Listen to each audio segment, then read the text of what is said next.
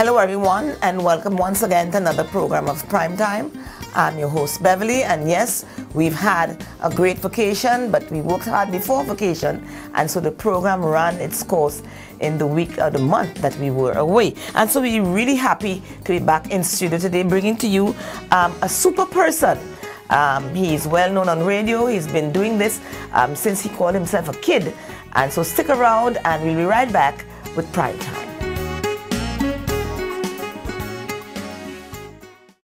At Nagico, the things that matter to you matter to us. Like knowing you're covered when your house gets flooded, getting your settlements quickly and fairly when a fire hits your home, and making sure your business can keep going even after an accident happens on site.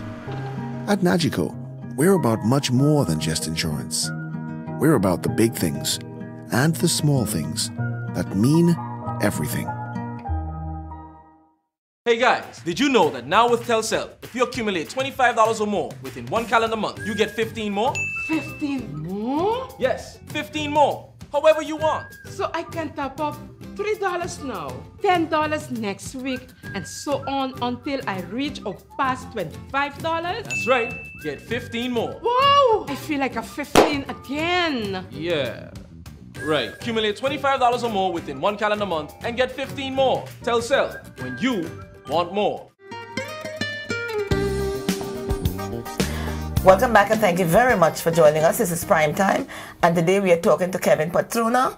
We all know him as Super Kid, and then when he came in the studio today, he corrected me and he said, no, I'm no longer using the kid. So welcome to Super. He is one of the talented and well-known DJs on Laser 101. Yes. Thank you very much for joining me on the program, Kevin. Thanve you very much, Beverly. I've tried my best not to call you. Yeah, it's something kind of strange as Beverly thing, huh? You know? Respect, you know. It's giving you some stress, right? Call me Beverly, yes. But I must say that Kevin is also a past student. Yes, I am. I mean, we have them. It's like a revolving door here with our past students. Everybody has done so well, and we bring them in to share and have some fun in the program. And it's funny, you can take all the credit. Most of the students that you've taught have become success stories. Yes. So take all the credit that you need. Thanks.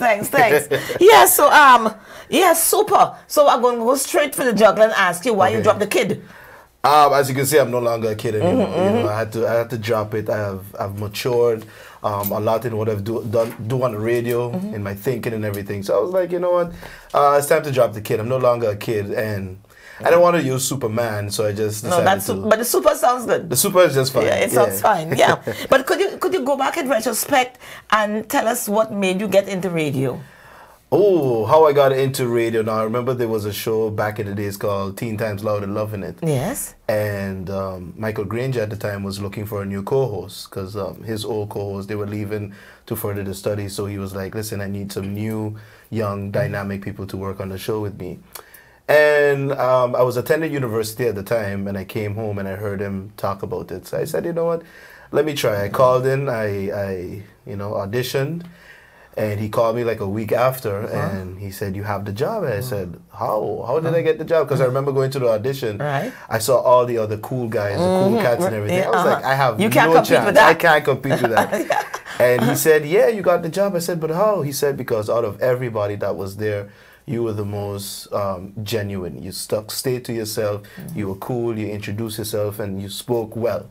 And that is what I'm looking for. And that's history.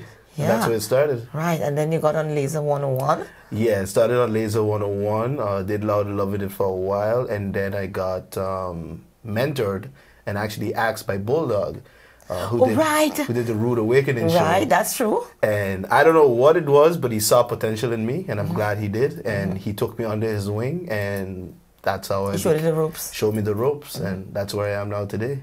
Yeah, I know that you went to Holland for your studies. Yes, I attended university, then I went to the US for a while. Okay. And then I came back, finished my studies, came back to St. Martin. I was working for a while, did radio. And then I decided to go to the Netherlands to pursue some more studies. I wanted to do more communication and marketing and everything. So I went to the Netherlands, to Amsterdam. So I stayed there about 6 years. finished my studies there, and then came back. And then when you came home on vacation, you would go on the radio? Oh, yes, for the summer. So it would be like super for the summer, and, you know, to have some fun because the people miss me, you know. And then I also did radio up in the Netherlands as well. I was going to ask you, did you dabble a little bit in Yeah. I did. I worked at Funx for a while. I did some internship at Funx, which is the biggest radio station in the Netherlands. And then I also did a radio show called Jamrock Radio. And that's in English or in Dutch? English. Oh, English. And Jamrock is where I really got my big break because I got syndicated. I think it was over 20 other radio stations around the world. Yeah, in Europe, in the United States, different Caribbean islands. And that opened a lot of doors for me. Traveled to Italy, Dubai, and all over the world. So was it difficult then to just close the door on all of that and come back home? No. A lot of people ask me that. You know, was it difficult, the transition, you know, from the Netherlands to come back home? And no, because the thing is, I before I moved to the Netherlands, I had a lot of networks, you know. I met a lot of people, and I kept that relationship open. So when I came back home, it was easy. The transition was so easy, so much easier for me. And Laser always told me, when you come back, your job is always here. Wow. So it was very easy for me to transition. Yeah. But how is it in today's world of technology? Yeah. Everything is downloaded and so on. How does a radio personality and a radio station compete with the social media and what's going on? Yeah, I mean, it's very difficult because now with social media, that's your news source. So you have to try to stay on top of that, so you guys are exclusive as well. So that's why we also tap into the social media. We're always on Twitter, we're always on Facebook and everything. So as the news comes out, we get it and then we broadcast it on the air, because now it's not about the type of news, it's about when you get the news. Right, how soon you can bring it out. Exactly. Wow. Exactly. So, but you have to be very careful about that as well. With the fake news? Exactly.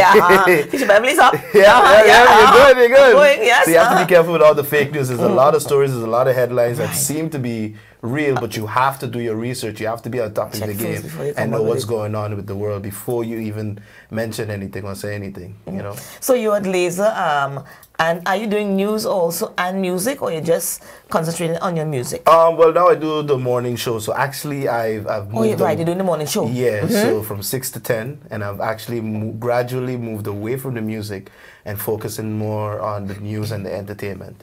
You know. Oh, so, okay, right.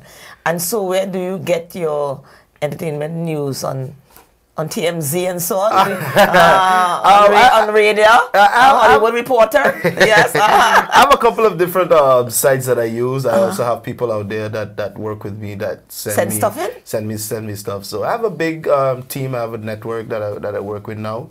So they're definitely helping me out. So I could just focus on doing the show, and then they get all the content and everything for me, do all the research, make sure everything is right. You need that. Like I have Ray, Leslie, and Ricardo. I couldn't do that without them. No, you can't. You need your people to work behind the scenes for you to make sure that you have a top-notch program. Okay, we'll take a break, and when we come back, I want to ask you about your studies. Okay. How did that prepare you for what you're doing now? Was it helpful for what we're doing today? Okay. So stay tuned. We'll be back in a moment. This is Prime Time.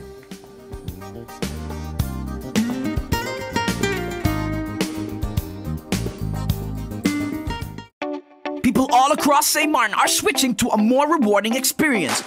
The WIB MasterCard Fun Miles credit card, better known as My Card. Earn 1 Fun Mile for every $2 spent, even abroad and online. This will quickly get you a ton of Fun Miles to redeem for travel, shopping, food, fuel, and much more. But there's more to My Card. Worldwide acceptance, an EMV chip for extra security, and 250 free Fun Miles with first use. Switch to My Card today at WIB. Fun miles, from within your reach. A cruise is a great adventure, not only for passengers, also for us. The Port of St. Martin. Our port always reflected the needs and aspirations of the time. From the first to the 1.75 millionth passenger in 2013. Our cruise story started in 1963 with our first cruise passenger.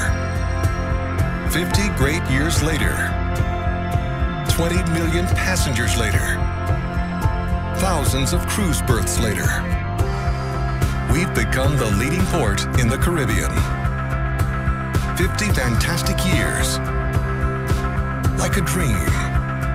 The dream of Port St. Martin lives on and reinvents itself every day.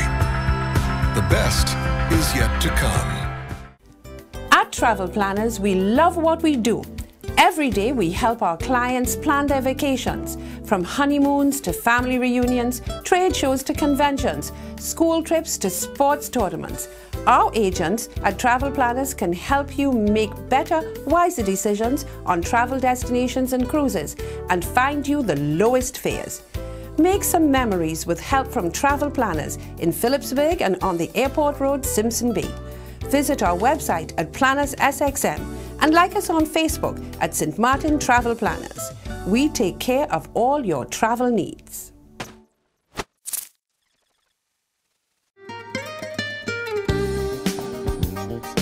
Welcome back and thank you very much for joining us. This is Prime Time and today we are talking to Kevin Petrona. I know him as Kevin, but everybody else knows him as the Super, and he is one of the popular DJs on Laser 101, and he also has that morning show. Yes. From you said? From 6 a.m. to 10 a.m. 6 to 10. Super duper morning show. Oh, super duper morning show. Yeah. Oh, yeah. Right. So tell us about it. What's the composition of the show?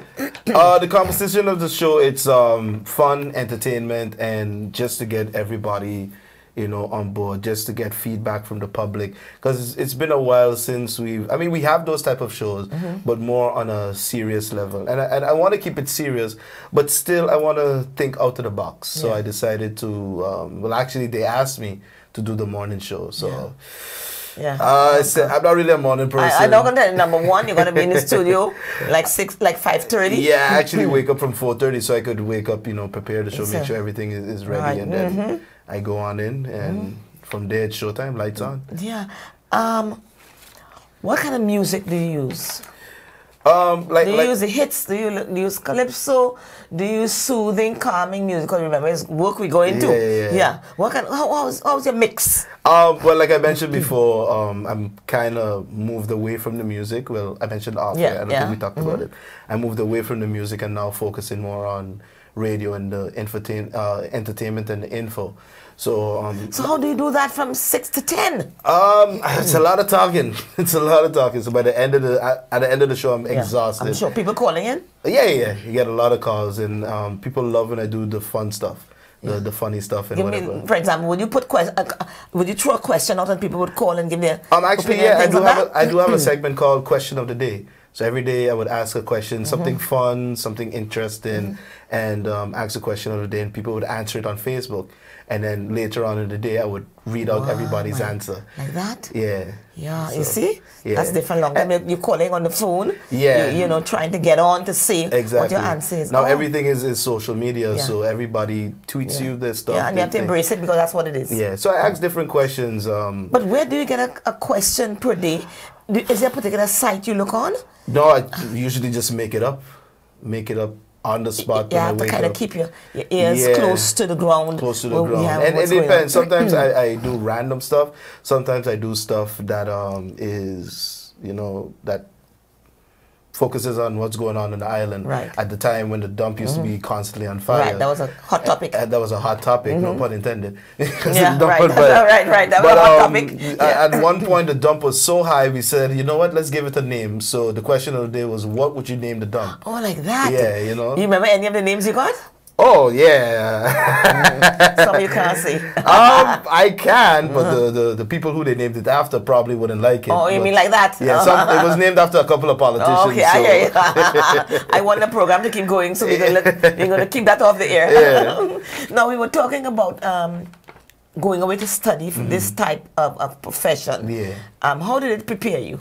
It prepared me a lot. It taught me more on the marketing side. Because when Bulldog taught me, it was more of the rules of radio. No dead air, how to speak, how to deal with your callers and everything.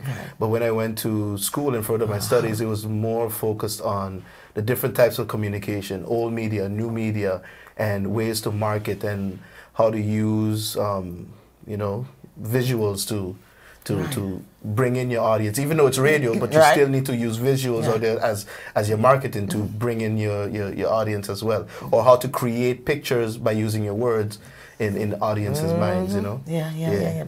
What would you say to young people out there today with taking, you know, studies like telecommunication?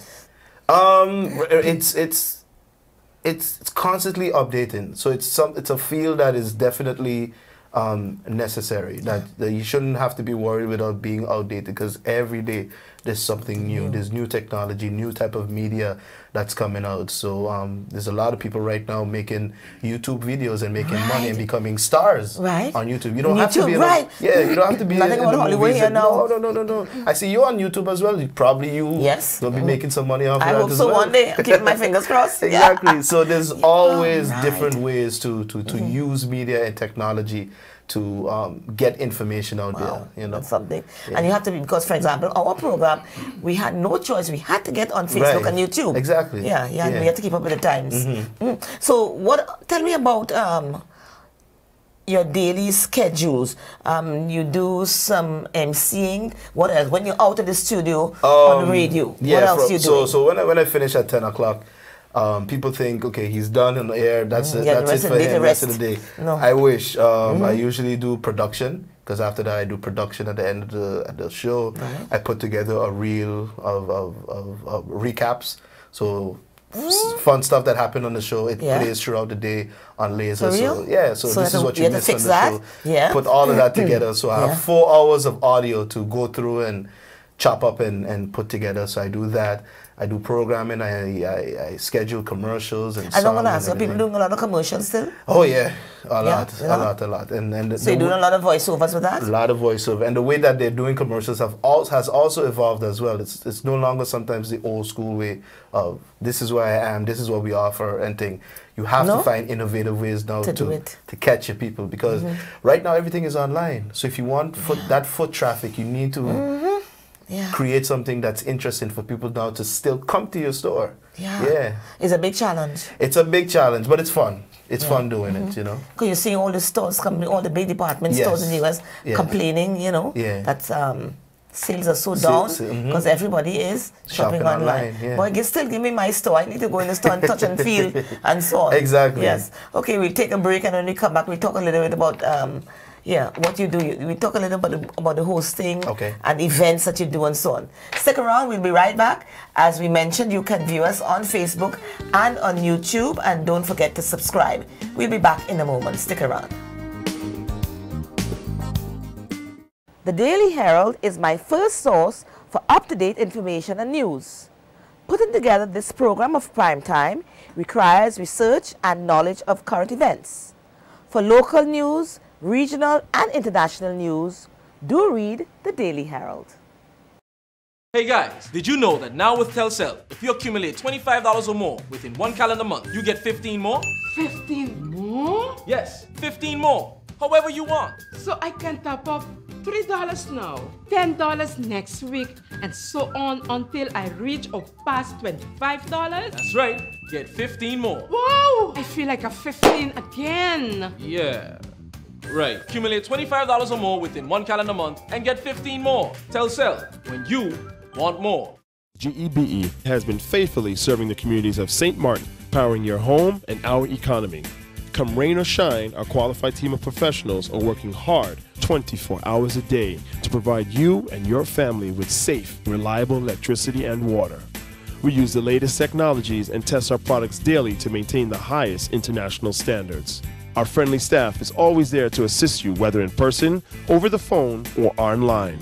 We are committed to constantly improving our products and services, making them more efficient, effective, and environmentally friendly to serve you better today and our next generation of clients tomorrow. GEBE, powering a brighter future. Our friend Megawati is here with tips to save you energy. 1. Turn your airco temperature up. 2. Use a ceiling fan instead. 3. Buy energy-saving products. Save some green with NVGEBE. Yeah, we talked about things that you do out of, in the studio and so on, but you're not telling us what you do out of the studio. Because I know you do quite a bit of hosting. Tell me about that. And how busy is that? I have a pretty boring life, Beverly. No, I'm just joking. Yeah. Out of the studio, usually on the weekends, I host different events. It's either a club event or a social event or a business event. So I do that on the side. I also do graphic design as well, which a lot of people don't know. Yeah. So a lot of the stuff that you do see in the newspapers, I actually created and designed. So I do that as well. So, yeah. What can we say to our young people out there who are thinking about, because a lot of them are going in their last class now, about going away, the importance of furthering your studies? Because we have a I hate to say a problem. We are challenged with things that the youth do in a positive way. Yeah. How could we, you as a young person in the community, what advice could we give out there to our youths? Always, strive for the best, and if you have the opportunity to go, even if it's not to study, you have to leave the island in order to see what's out there. Broaden your mind and see what else is out there to, I guess, what's to offer or whatever. But then always come back home, bring it back home. Whatever you learn, bring that knowledge back home and apply it here. Because there's a lot of old school, prehistoric way of thinking here on the island, which I definitely think needs to change. And it could only change with us, So. Yeah. Would you say that many of your generation don't seem to care? You were talking about an incident with some boys. Yeah, they did something that wasn't very positive. Yeah, they don't seem to care because I think they do not get the attention that they crave, So now with the whole social media, the attention that you do get is the likes. So they do it for the likes. To them that's attention. Instead of actually having a mentor, somebody guide them around, somebody show them around, or they picking up a hobby and playing an instrument and getting that respect as well. So they rather pick up something negative, put it on Facebook, and then get the likes, and to them they feel that's all I need.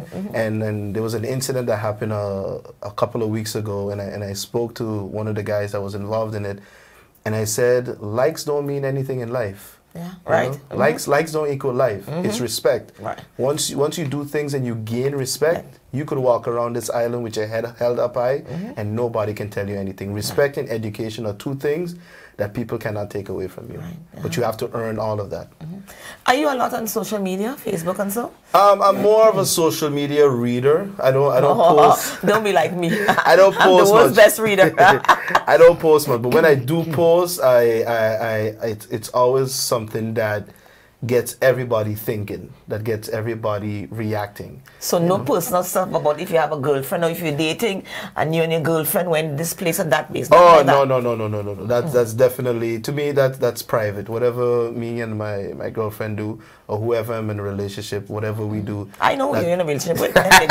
I want to say, go ahead. She said to tell you hi, yeah, but don't kind of doubt me here. Hide behind it for me. But whatever we do, that's our business, because and I see it a lot happening with the kids. Yeah. And they tend to, when the good times happen, you don't see much about it, but when the bad times happen, they want to expose and put everybody. And I'm like, you don't do those things, because even if you decide to delete it, it's still there. It's still around. And it can come back in your future and haunt you. And haunt you. So because now, if you go to apply for a job, you're checking to see that's what you have out there. That's your resume now. So you have to be careful on how you portray yourself online, whether it's a posting or the pictures. We like to see kids doing all these middle fingers in the air and tongue sticking out, and you have to be careful how you portray yourself. It's very dangerous out there. What can you see yourself doing, let's say, for example, in the next 5 years? Next 5 years? So far ahead? Yeah. I mean, I have a, what do you call those? Is it not a mood, but a vision board? I have a vision board that I write down things that I would like to see myself doing. Where would I like to be in the next year, 2 years, and then I have a 5-year plan. So I always write down stuff. Within the next 5 years, I do still see myself on the radio. with a bigger production. I have a whole production team and everything behind me. I do have one now. It's pretty small, but I hope to expand that. Right. And to keep on doing basically what I'm doing, entertaining. So do you think that radio is still alive and well? Yes, but it's definitely going to take a different turn. It's still going to be that airwaves type of thing, but it's going to be more visual. So prepare to see me, I guess, live streaming on YouTube or Facebook or whatever social medium that they have back then. Another big thing that a lot of people are getting into are podcasts, which is something that I also want to do as well. So it's basically you record a radio show and people download it. And the difference between a podcast and radio, on a podcast, you could be a little bit more... A little more X-rated? A little bit more edgy. a little bit more edgy. So right, you could say more what you want to say and put that out there, So that's something I also want to look into. Yeah, well, that sounds good. Yeah. Yeah, and so you see any youngsters who are interested in radio, like how you remember you started from pretty young? Yeah. You seen anybody on the horizon looking, checking, coming into the studio, asking questions? There's a few. There's actually a guy I have on the air with me right now. A young fellow? A young fellow. Most of the people know him. He goes by the name of Rummer. He's a local artist here on the island. Okay. And he was interested. And I told him, you know what, come in. Just come in. He wanted to be there for the summer and see how everything goes. But I've seen how he's grown and become attached to it, and you could see he's learning and he's getting now into the groove. Right. So even though he's only there for the summer, I'm kind of thinking this might be the first time everybody's hearing. Right. He could become something permanent on the show, but you never know. Let's see. Let's see how it goes. Okay, super. Thanks so much for joining us on the program, and we wish you all success in your career and the other things. You know what I'm talking about. Yeah. Keep good. Nice seeing you. This has been Prime Time. Thank you so much for joining us, and we appreciate you tuning in on Facebook and YouTube and on cable TV for our program each and every week. I'll see you next week, and may God bless you.